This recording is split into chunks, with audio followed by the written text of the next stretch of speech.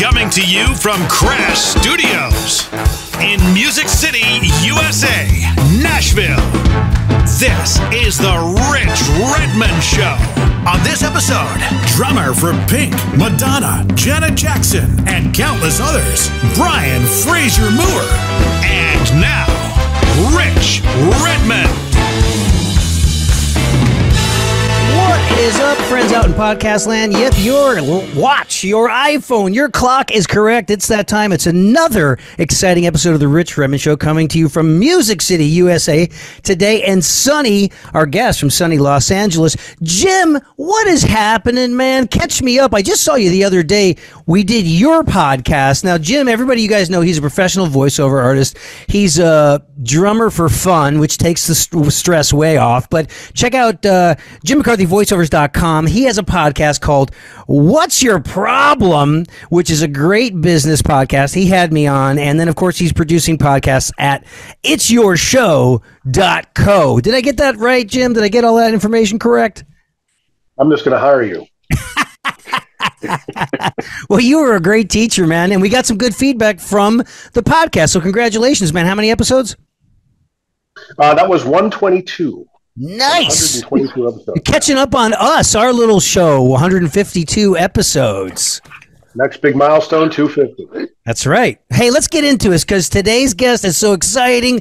He's a great guy, fantastic musician. This is long overdue, this conversation. We're going to have in a nice public forum, but hailing from the city of brotherly love, Philadelphia, Pennsylvania, our new friend, world-class drummer Brian Frasier-Moore. Yeah! Thank you for having me. What is happening, Brian? How are you, man? I'm doing great, man. I can't complain. Just trying to stay warm in supposed sunny California. It's freezing. Is it freezing today? It's cold. It's been cold. We've been on a cold stretch for a minute. And you got some rain, which is, you always need that. Yeah, always. We got a lot of rain, but I'm not going to say we didn't need it. Yeah, that's true. So listen, as a world-class drummer, I'm just going to let the folks out in podcast land know who you have played with. Just to name a few: Usher, Patti, LaBelle, Teddy P, Backstreet Boys, Justin T, Ciara, Usher, Toni, Braxton, Babyface, Christina Aguilera, Janet Jackson, Madonna, Timberlake, Queen Latifah, and now you're with Pink. You've got to be enjoying that. Tell us about that. That is a recent thing. That's a new shift in the universe. Yes, you said it so perfectly. I mean, first of all, I'm having a blast, and right off the gate, I want to say a shout out to Mark Schulman. We love Mark, who has really helped me a lot with this transition. Such a great guy, great player, and he's helped me with this transition a lot. So shout out to Mark, man. Love you, bro. We love Mark. Yeah, that's my guy, man. And so, yeah, the transition has been crazy. I mean, everyone knows, of course, as a music lover, you love all genres of music, but to now transfer over to your work and it's defining your expression and the way you play is a different thing, especially for me coming from the church. So I've always had the love for Taylor Hawkins or John Bonham or all of these amazing drummers on the other spectrum, killing. All of that stuff. Yourself, Mark Schulman. I mean, all of these guys that are Kenny Aronoff that I watch. But now having to sit in that seat, it's exciting. Oh yeah. It's like I get to change up and discover a new side of me that's probably already been in there forever. But she's great. The camp is great. The crew everyone's like a family, man. It's amazing. We're gearing up for a tour this year, so I'm super excited. Well, congratulations. And Mark and I are dear friends, and I think he did that gig for like 13 or 14 years. And he used to tell me that I mean, it's no secret that LA acts, when you start having all that production and you have all the dancers and all the eye candy, he's like, man, we would rehearse for weeks just with the band, and then we would add the dancers, and then it was another like a month of that's a lot of focus, that's a lot of patience, because you know what, in Nashville we don't have the dancers, so So it's just like, all right, we got this, man. We've been playing these songs for 20 years. Let's go. You know, the only thing that's really going to change is maybe the video content and maybe some of the staging, you know, who climbs up where, when, but no dancers. So tell us about that experience. How do you maintain your focus over a 2-month rehearsal? It's crazy. I was just talking to a friend of mine today, and he asked me if I was doing Madonna. Madonna was going out, and I said, no, I'm going out with Pink this year. And so Madonna was a situation like that. We were rehearsed for 3 months for each tour. So, and it's just like that. You rehearse with her and the band for a month, and then the dancers are rehearsing somewhere else. Then we all come together, and then the production comes in, and we move to an arena to get a real test, and that's a whole month. So just the strength and endurance you have to have, and the enthusiasm to your job is like next level for those amounts of time. For sure. Wow. Jim, did you have something you want to say? Yeah, on rehearsals like that, 3 months long, how long are the days? Yeah, they were definitely like a 12 noon to maybe like 8, 9 at night. Sometimes it would go longer, sometimes it would go shorter. But on the average, putting about 8 hours. Yeah. That's a grind. That's a real grind. Yeah. From the top again. And back to one. I got to tell you, for the rehearsal, I have rehearsals with Pink for 3 weeks, just really for me to get acclimated, right? And so Paul Merkovich is the MD. We come in there, 90-minute show. You know, of course, you know, that's what you do, right? This is new to me. Full energy going, 90 minutes. Take 20-minute break. All right, from the top. I'm like, oh my God. Right? How do you do the show all over again? Take a 20-minute break after that. All right, one more time. From the top, we run it like 3 times. Wow. That getting those reps in. That mind muscle connection, and you know, most of the people that that watch drummers are like, man, what a physical instrument. It is so physical, and we just have to have the whole thing together, because our mind has got to be there, our body has got to be able to mind-body connection, so we can express what we think and feel, what we want to express from our mind. So do you have any hacks or habits where you're like, oh man, I gotta have like a certain mileage of running a day, or I got to get my meditation, or what's your thing to keep it all happening together? Yeah, exactly that. I mean, there has to be a point in the day where my body is moving, so I can get my blood moving, cardio, whatever that may be. And there is a moment where I'm checking in on family, because that's mental for me.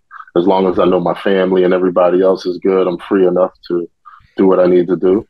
And then there's also music time, inspiration, where I'm just sitting down. I guess you can call it meditation. Whatever that feeling may be for the day, I'm just relaxing and listening to that, and then I'm ready to go. Yeah. Now, going back, I hate to be that guy. Take us back to when you started playing. But we had a similar story. You started playing at 5. I think I was 6 or 7, and I got some of the basics together, and I was excited about it. My teacher was really excited. But then there was like, I want to play with my Star Wars figures. I want to ride my banana bike. I want to climb trees. So I took a little break from it, and then I got back into it at 11. But what's your story? Did you get that bug at 5, and it was just like, boom, tunnel vision? Yeah, I think the biggest thing, of course, the natural love, the natural being drawn to it, banging on my mom's encyclopedias. She got me a drum set. Anyway, the natural love, but I think the church base, the obligation for playing at church, for having to play on Tuesday night Bible study, Wednesday, Thursday, Friday night service, all day Sunday. I think that mixed with my love kind of gave me the purpose and the drive. I had to, I had to be on the kid, and I had to. And so later on, my mom took me to my first concert. I remember this. It was Amy Grant. And, wow. And that was at the Spectrum. This was when it was a Spectrum in Philadelphia. And she took me to that, and there was a straight ahead tour where they had the street light, and they had Brown Bannister, the band was playing, and I loved them. I always listened to them. And so I saw it, the stage opened up, and I was like, Mom, that's what I want to do. And that's where the inspiration took off from.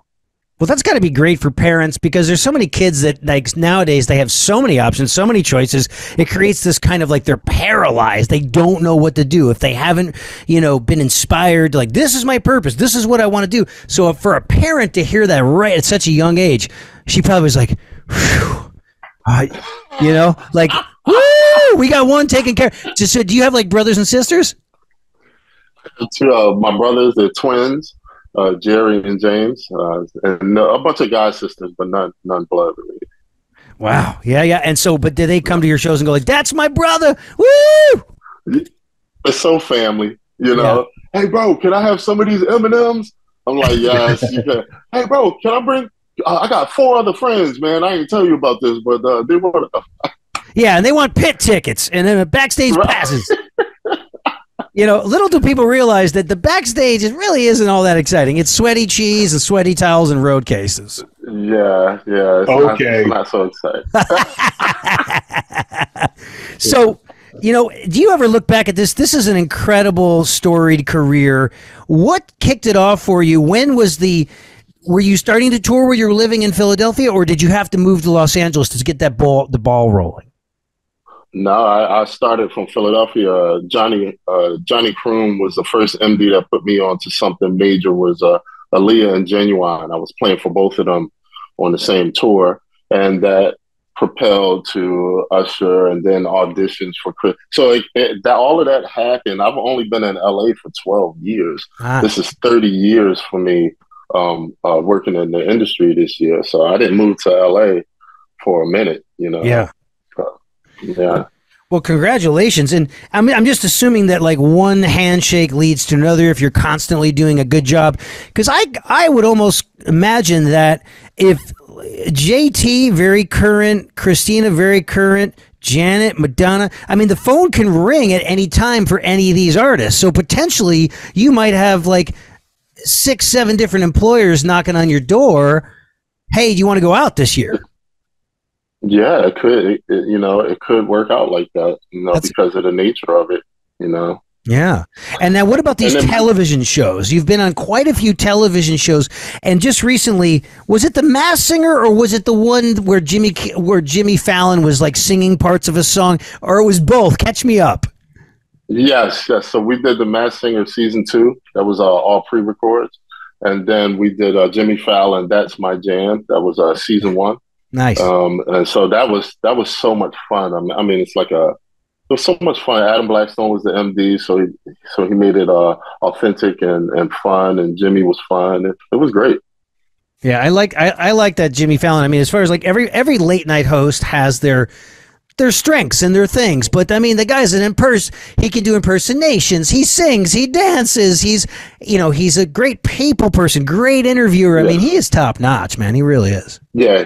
He's really so good, just being there, seeing like dialogue between him and the contestant, and to see the contestant say something that was unexpected, and he's so good he's just so good with that. Yeah, he's just made for it. And the funny thing is whenever we do that show, whether it's like once a year, like once every other year, we get there. I swear, I doubt he remembers really my face or my name, but every time he looks at me, points at me, winks at me, it makes me feel like he knows who the hell I am, and he's like, thanks for being here. He's just has that charisma with his guests, and pretty amazing. Absolutely. And I always look over at Q, like Questlove, and I'm just like, I eventually want to meet this guy. I've been like 5 feet from the guy like 10 times, and I've never met him. You guys have never met? Never met. What? Well, he's always off doing something, and then we're in our dressing room down the hallway, and it just never happened. But in that hallway at 30 Rock, I did meet Carol Burnett.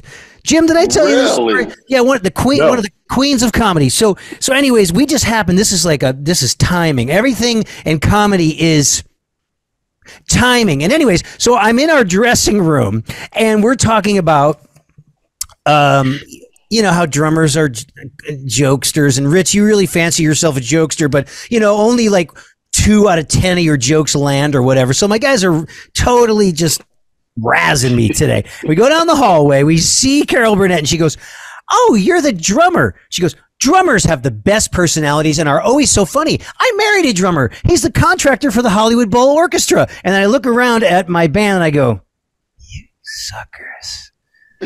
Drummers are funny. See? Did you ever see, well, the drummer is the one at least in the chart when it goes from singer, guitar player, drummer, and bass player as far as girls. So no, but I think it depends on who does the meme, though. Who makes the meme? Of all the memes that I've seen, it's always been the singer with 4 girls, the guitar player with a girl on either arm, the drummer with 1 girl, and the bass player by himself. Oh, my God. Oh, my God. That is classic.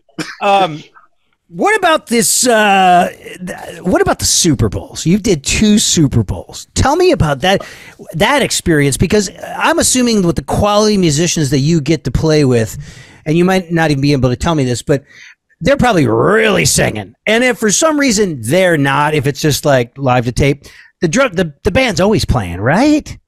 I mean, that's a lot of people watching. That's a lot of people watching, and just a note, I've done 3 Super Bowls.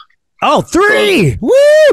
Yeah. Dang. Yeah. So, but each situation is different, man. And you already know I can't dive into that too much. Oh, no. But Yeah.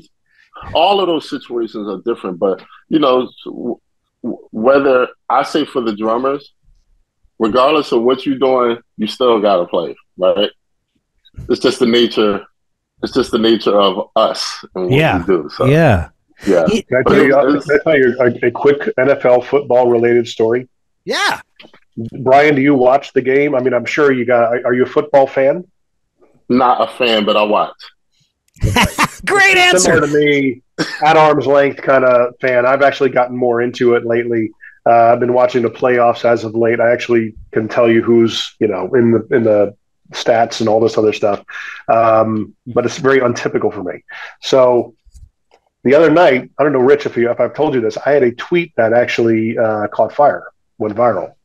Oh, yeah. And the kicker for the who was it? One of the teams. He missed 3 in a row.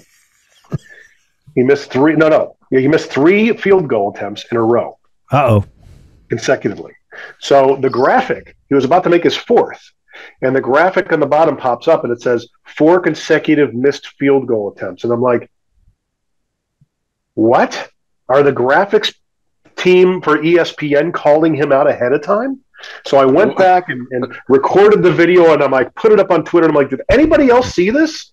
He only made 3 field goal attempts, but they're saying this is he's got 4 consecutive missed field goal attempts. I thought I was like, caught like a conspiracy in action, right? I'm going, they know this is rigged, And then all of a sudden, it was because he missed the previous games, the last field goal in the previous game that they played the week before.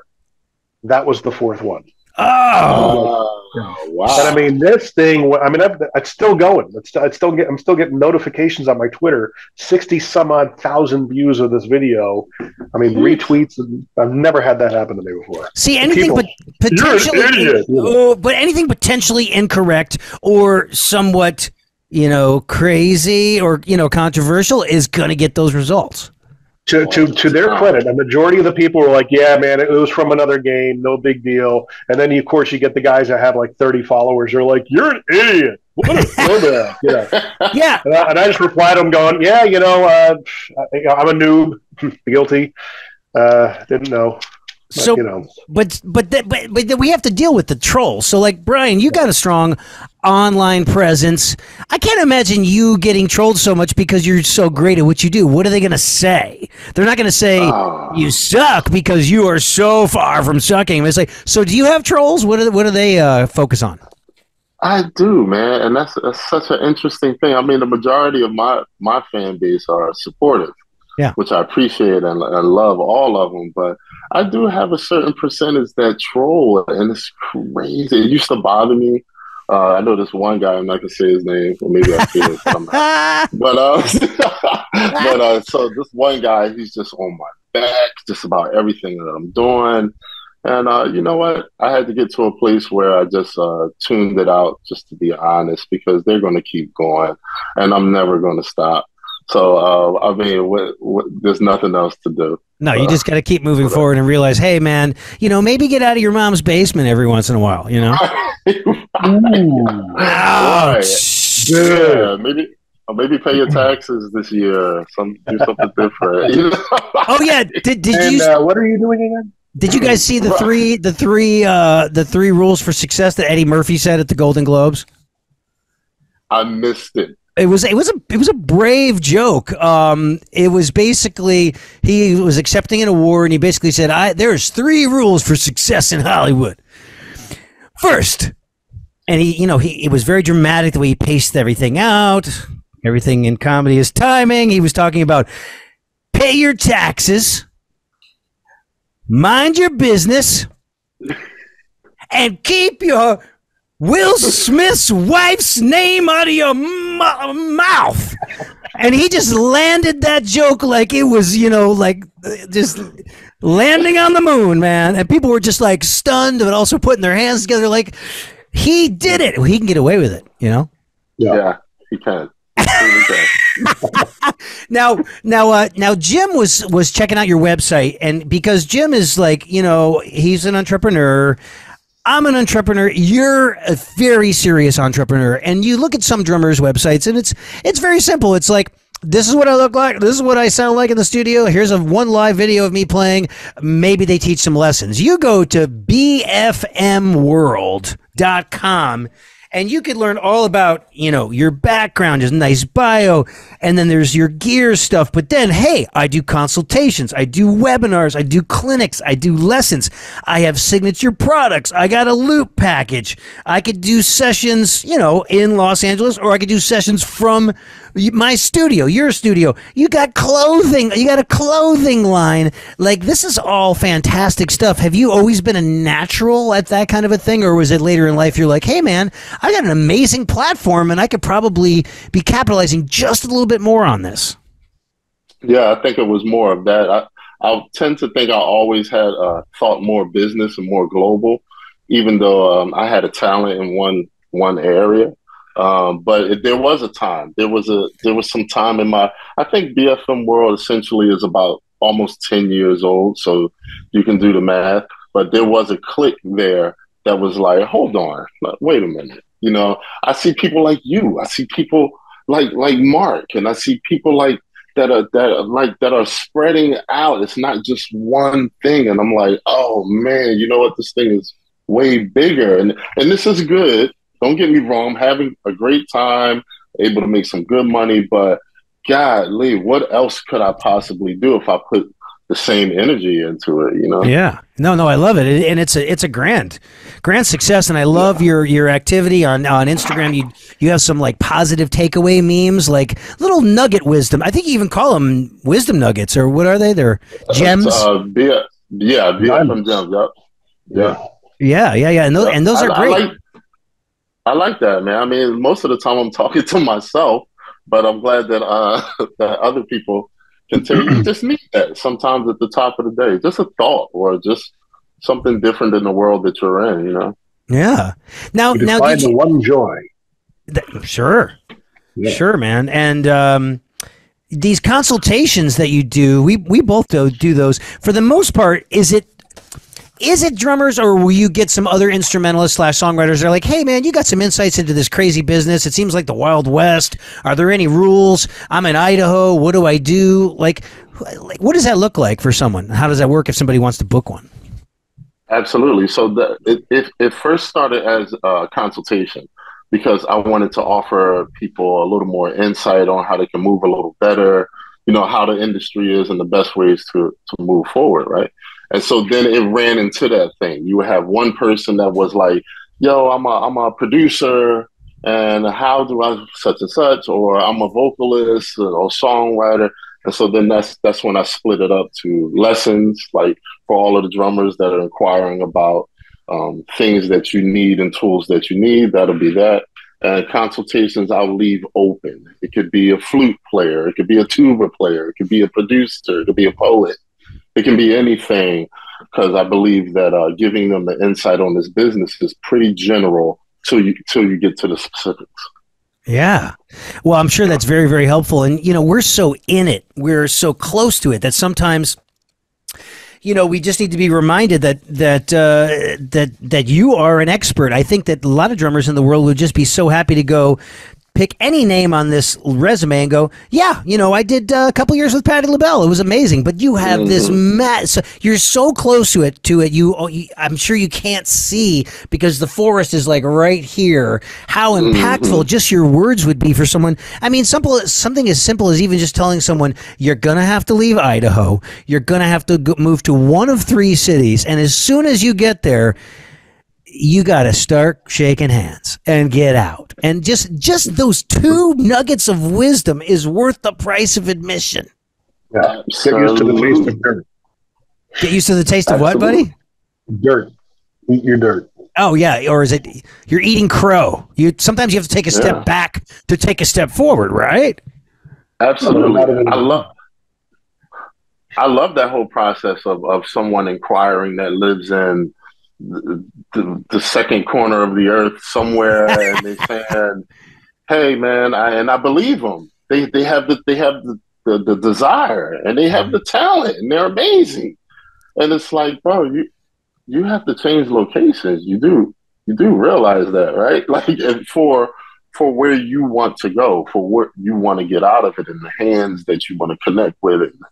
All of these people, you got to go get it. Yeah. That's scary information to receive. I was on the receiving end of that. I went to broadcasting school back in the day. And one of the guys who just didn't mince words, didn't hold back, he says, look, a lot of you guys aren't going to really make it in the industry because you're not going to be willing to move around the country. That's part of it. And I'm like, okay. Hit me twist, where between the eyes. Right. And because of the social media area and all of this Instagram and everything that we have now the consultations are taking a new turn because there is awareness that you can draw to yourself, marketing it a certain way through social media because that's where all the eyes are. But you have to be strategic in it. You don't just want to showcase all of your chops in the basement and get a film producer that comes across your page and be scared because that's all that they see. If you want to promote the strongest things you do, promote all the strongest things that you do. Country, pop, rock, brushes, whatever it may be. And now you're using it strategically. Yeah. A lot of them, the Instagram drummers are kind of like percussive masturbating, dare I say. if they're in their basement or something like that, you could see there are some guys that constantly have a camera on them that are playing on cruise ships or other gigs and things of that nature. I like to watch those videos a lot more because there's validation, there's credibility to what they do. They're out there working. And they're good, So if anybody were to hire them, they know that they've got the chops. They could play with other musicians. They've been in situations that either recording or live that they're able to pull their weight. Some of these, I think you called them early on, Rich. I think you said that there was circus drumming. The hey, let me show you how fast I can go down the toms. And all that kind of stuff. Like, that's great. Jim, you're scary today. You're just like you're like a fire breathing dragon right into you're blowing the mic on the Mac, man. No, I love it. I love it, and all that stuff is great. And you know what? If I was smart, I would get with some of these young guard kids that are in their 20s and say, what is that hand and foot combination that you were doing is so blurred and so fast? I need it in my bag of tricks. But at the same time, like if I'm going to double down on my Instagram and post even more, the best thing that I could probably do is just play songs and other genres because I'm in a lane where people think that I am a one-trick pony. Like I can only play country music. Now, there's a whole legacy and a history there that is so special, and so it would be fine to just be two different drummers, country and western. But there is so much other stuff that is out there. So for me, I think the job ahead of me is I want to get some of those. I need some gospel chops, man. I need some gospel chops in the back pocket, man. So I want to get that together, and then I'm just going to post. Jim's got an idea. He wants me to do like songs that influence me. So you're posting. It would be Police. It would be, Alex Van Halen. But it's interesting because we spend all the time just filming ourselves in our studios, there isn't necessarily a direct ROI on our effort. It's like, hey, if I post two high quality videos a day, I'm going to get an amazing gig. So I don't know what kids are doing. They're just, I guess they might want to get endorsements or like, look at me, I want a girlfriend. But I'm glad that you and I went out there and played with real people in real time. I'm so thankful for that. I mean, I talk about that all the time. I think it's nothing like that. Just the training and the listening to albums, right? Not being able to see the person, but being able to hear them. It's like figuring out what you're listening to, more of the feel, how their feel rather than the drum feels. Or, but it's nothing like that day. We grew up in a great era. We sure did, man. And what was another show that I saw you on recently? Oh, how was the Rock and Roll Hall of Fame? And like everybody was there, Dolly, but you backed up a lot of folks. Tell us about that experience. It was so much fun, man. Once again, Adam Blackstone was the MD, and the band was incredible. We got to play with Lionel Richie. Oh yeah, and we got to play with the Eurythmics, which was insane. I love Annie Lennox, man. She's such a sweetheart. She gave us all gifts. Like after that performance, she gave us like this candle and this handwritten card for everybody in the band. So that's classy. Shout out to Annie. She's such a sweetheart. And Sarah Bareilles, I think we played with, and it was incredible, man. I love it. And Pink was there. She was there at she was performing with someone else, but it was great to see all. Yeah, didn't the Zac Brown band back her up maybe? And Dolly, crazy, man, crazy. Well, that's another feather in your back pocket, man. Incredible. Man, it was. I had a blast. I really enjoyed that Rock and Roll Hall of Fame a lot, and just seeing all the other bands and legends that was there. I was like a kid, man. I was walking up to kids and like, let me see. Oh, this is crazy. Well, It's that brother. It's that drum brother fraternity thing that we have. I remember meeting Trevor Lawrence like 12 years ago on like a People's Choice Award thing or something, and like I was like scoping on his kid, and he's like, "Oh, I remember checking out your kid." And then we had to do like a DW, like a promotional video one day, and we kind of like got friendly and kept in touch. And so then when I had him on the podcast, it was just like a cool reunion, man. But that's my guy, Trevor. Shout out to him. God, what a nice player. I mean, plays everything. Yeah, he's like one of those guys. Like yourself, man. Now, looking back at all this, you think you got a book in you? Are you the type of guy that's going to get a co-author and go like, let me tell you a story? Yeah, man. Been in the works already, the book and the documentary. All right. So I've been filming this stuff. Yeah, I've been filming this stuff since I was out with Justin, I think on the Man of the Woods. So I started filming back then, and just about my life and gathering footage and getting people for interviews. So documentary, yes. Book, yes, absolutely. Talking about my life to be an inspiration. You know what I mean? It's, from where I come from, the things I've seen, the inspirations I've had, like all of you guys, and just that. And then also the record is almost done. I'm almost finished the record as well. So. Oh, you got a solo record coming out? Yeah.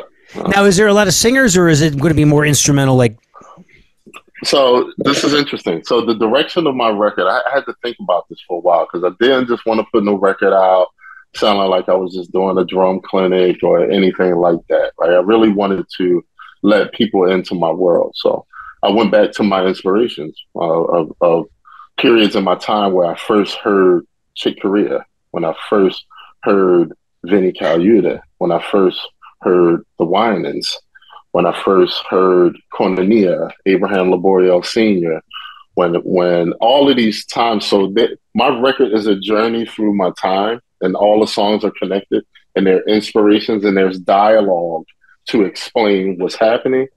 Half has singing, half is instrumental. All right, man. That's going to be a killer record. So sometime this year, perhaps? Yeah, sometimes, taking my time. I was in a rush at one point because I was trying to get in deadlines for Grammys. And then I said, nah, you know what? I'm going to take my time. My guy said, Brian, take your time with this one. I said, Yeah. all right. That's amazing. So koinonia.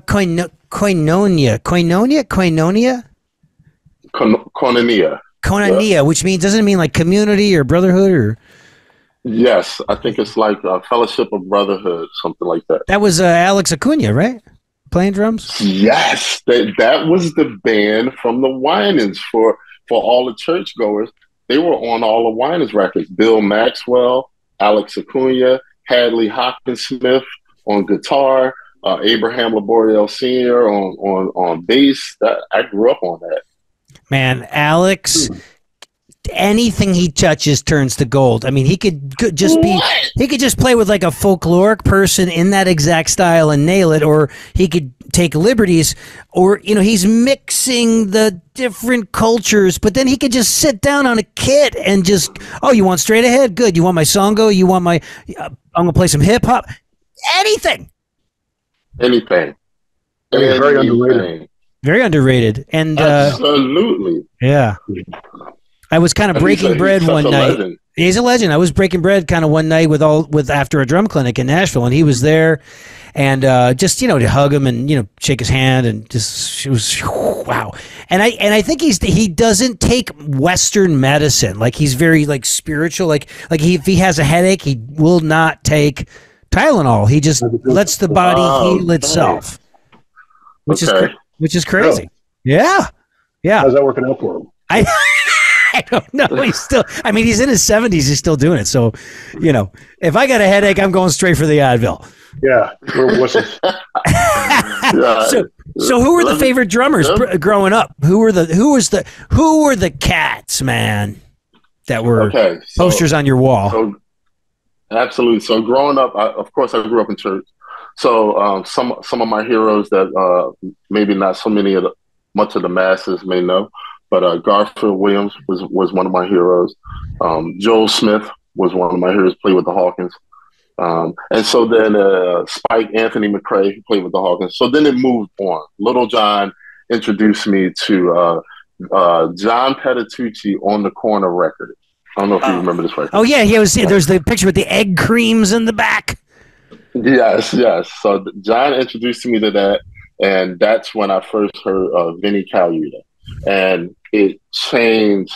I'm from the church. We just playing everything, but it honed all of that into some musicality, and it completely changed my life. So he became a hero, and then from there, I got wind of Dave Weckl. So his drum sounds, just the way his tones were, his drum tuning, his triggering, was a huge inspiration for me. A lot on Master Plan record when him and Vinny was going back and forth, and so those were my heroes after church. And then it just opened up. The more I started working, that's when I started learning about Of course, I knew Gerald Hayward. I knew Teddy Campbell. These are all like my guys from back home. We'd be at the same church conventions, and stuff like that.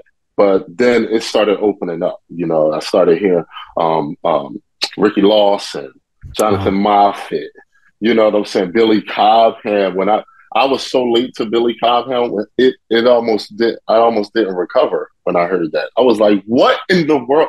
John Bonham. Then it starts to open up. So I'm still currently having inspirations every day that I'm discovering. Yeah. I remember that era so vividly, the On the Corner era.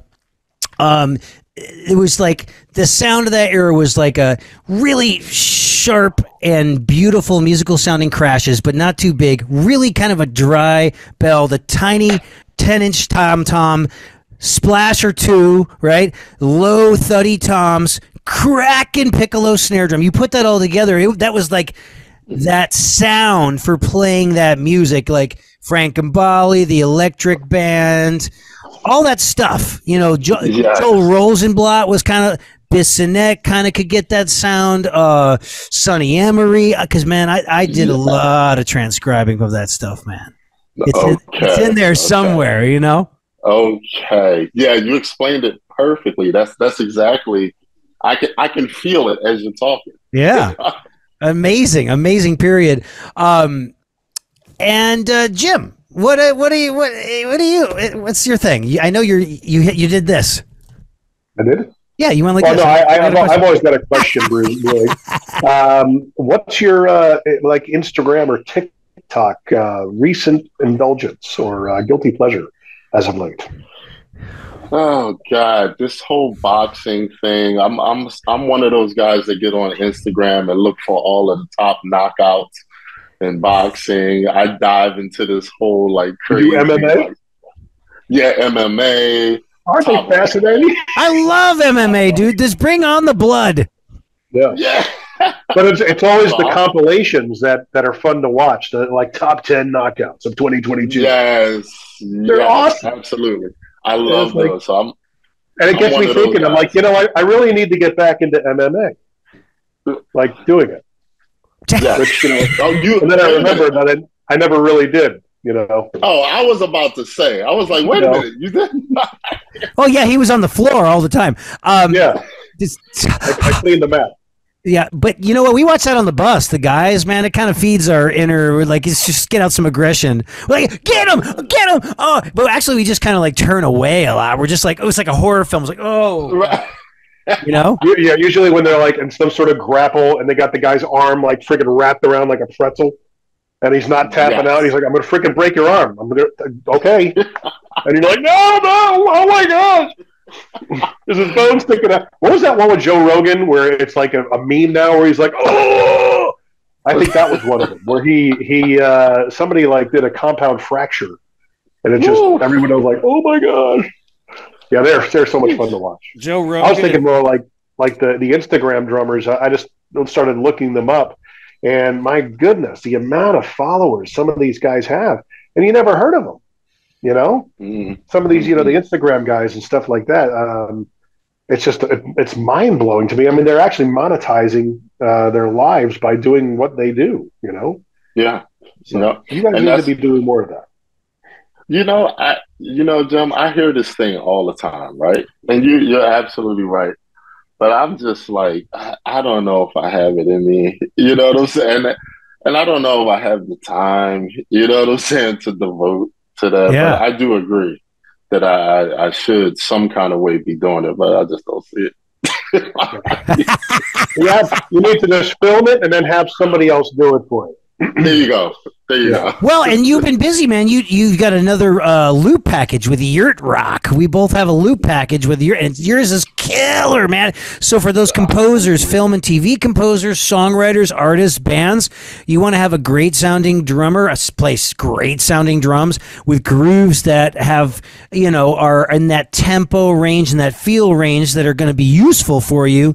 You got a great package there at Yurt Rock. Thank you, man. Thank you, brother. Congratulations to you, too. Well, thanks, man. I guess there's, some bedroom composers out there. They're just like, let's just take this loop that Rich, or Brian recorded. We just pop it on the grid, and then, it's good. Hey, it works, hopefully. Totally.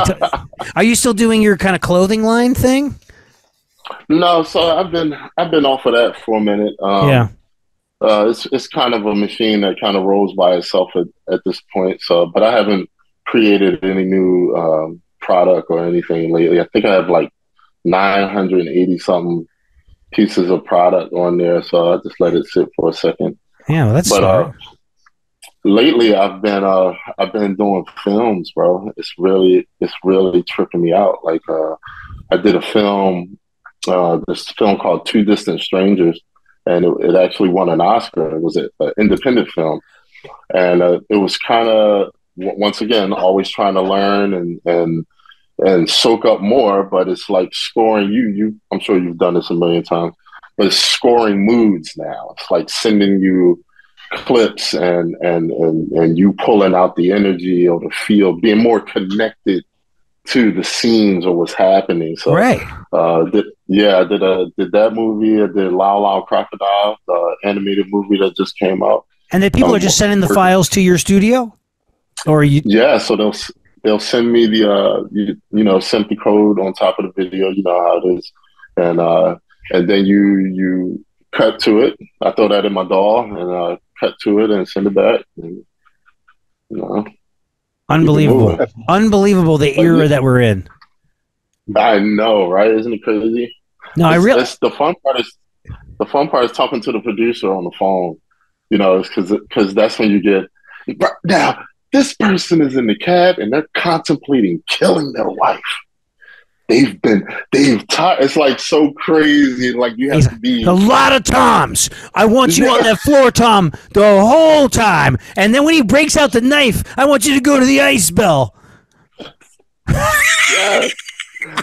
Shout out to Antonio Sanchez, who has been a lot of my inspiration. I mean, so Jim, Antonio is a very progressive jazz drummer that basically scored the entire Birdman soundtrack. It was almost all drums until the end. It got a little symphonic, and then there was this controversy where they weren't going to let him be eligible to win the Academy Award because it was all drums. It's like really splitting hairs there. Are you serious? Yeah, I think he was nominated for best score, as a composer, but it was mostly I think he was improvising based on the mood of the scene.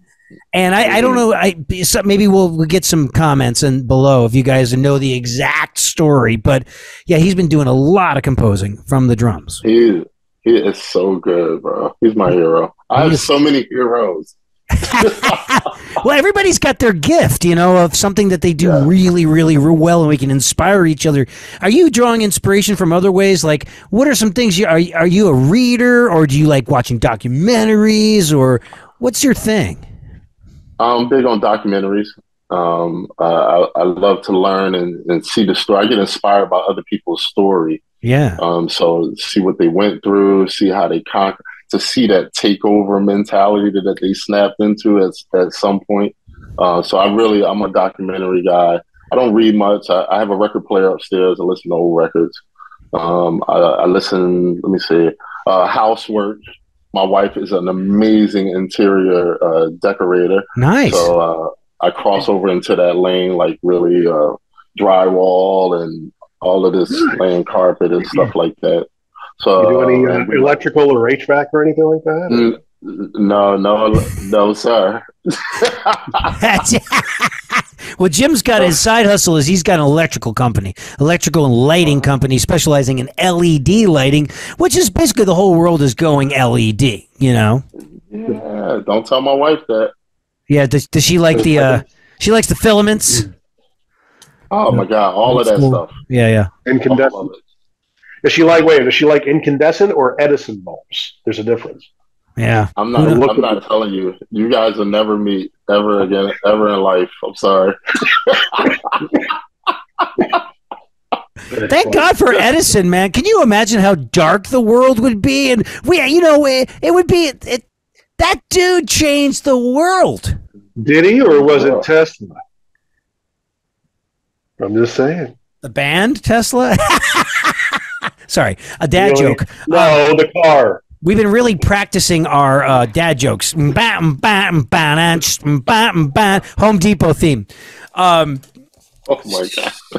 If Rich was recently on my podcast, and I tried a new feature out called the Dad Joke Challenge, and it was 3 or 5 dad jokes, and they all completely.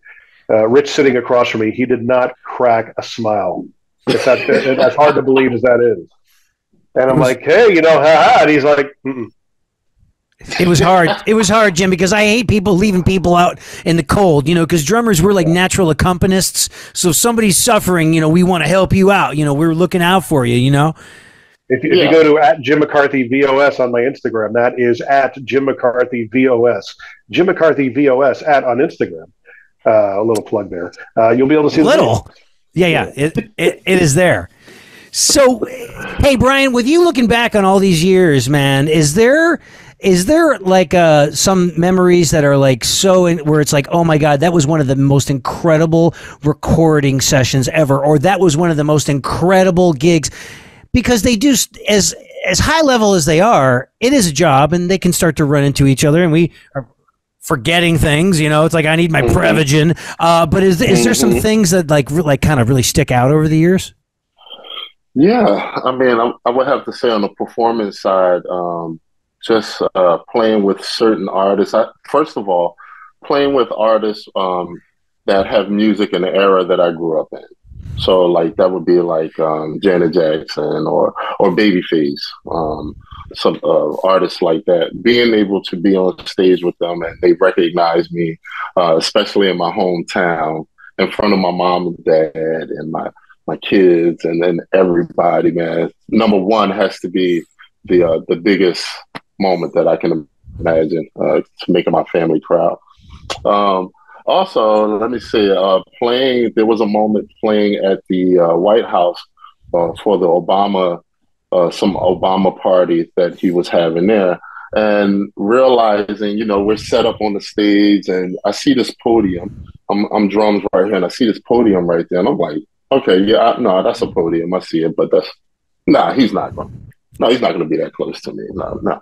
So the show starts and he comes out and does like a 10-minute speech and he's right there and I'm right in the shot the whole time. And I'm just like, he's really going to stand there. Yeah. I'm just like, so I would love to interview him. Yeah. You were in the shot the whole time? I was in the shot the whole 10 minutes. You can pull it up on Google and the performance starts and he comes out and speaks. And there's Adam Blackstone on this side and there's me on this side and then there's him right in the middle. Incredible. That's funny. I enjoy hearing these stories because all the people we talk to, even Rich, when I asked them this, like all the different experiences you guys get to experience playing with the people that you play with, there's like a meh factor to it. It becomes, day in and day out. You just kind of get used to it. You realize that they put their, pants on one leg at a time, but when they do, they make gold records. And you ever like, you mentioned Janet Jackson, you mentioned Babyface, you mentioned Barack Obama, but I mean, in the beginning, were you like, oh my God, you know what that is? You know what I mean? Just like, you see who we're playing with, dude? And I mean, not Absolutely. To get wormy or anything, but I mean, I was even telling when we talked to Rich, and he was in the 1 O'Clock Lab Band, which is I would imagine a very high accolade if you're in the collegiate level of playing, to achieve that level. And you're like, I did it. But I'm like, at the time, you have to be, this is amazing. Well, yeah, but it was like 30 years ago, Jim. But still, I mean, I did that. I mean, that's true. That's true. I attended I was at the opening of a brothel once. I mean, I could say that. Oh my God! It was a radio thing, but and my wife was there. She actually asked the best questions on the morning show that we were promoting at the time. She had a couple of beers in her, and they just let her take over the interview because she was asking really good questions to the girls, the workers there. And yeah, they have a trade. It was funny on the way there, she's asking me, you think they're going to talk to me? You think they're going to be nice? You think they'll actually walk around naked? And I'm like, you think if I knew the answers to any of these questions, it might bother you in the least? Because I don't know. I've never been to one of these things. Jim, you are nuts. Well, Jim's a family man. How many kids do you have? Yeah. What are they in the music? So I have 3 children. Shantice is my daughter. She just got married a couple years ago. Congrats. She has a daughter, Kylie. So I'm a grandpa. All right. And then I had my son Christopher. Well, Shantice is 28. Lord Jesus, why did I even start the ages? Okay, and then my son Christopher. He's my middle son. He's into music. So he's a keyboard player, vocalist, very super talented. And then there's my youngest son, Nazi, who's into fashion. He's more into a fashion model type of kid. Very intelligent, very smart. And he's 23, something like that. So. All right. So that's incredible. Like, hey, let's watch TV tonight. Grandpa's playing with Pink. I mean, you're probably the coolest grandpa I've ever met in my life, man. I've never even thought of that. Thank you, Rich. That was incredible. Look at we got this white thing coming in. And my girlfriend thinks that she goes, that facial hair takes you up several numbers. And I'm like, okay, well, I guess I got to keep it, but it's gray. I was like, I kind of want to shave it, or dye it or something, but the dye is hard. It doesn't really work. It only lasts a day. No, I'm not that high maintenance. Yeah. And it's like once it grows in gray and you do the color thing, everybody knows. It's so easy to knows. Everybody knows. Yeah. They're going to rip me apart if they see me. I'm doing something. I'm letting my hair grow in for a change. I usually have a bald head. But nice, Jim. It's not bad, buddy. I think I may do the Bernie Madoff and just slick it back. The Benjamin Franklin look with the mullet. But, oh yeah! Oh my God! You need a wig and a gavel. Hey, let's do the fast five. Sometimes we do the random question of the day, but these are just 5 fast questions. Favorite food? Fish.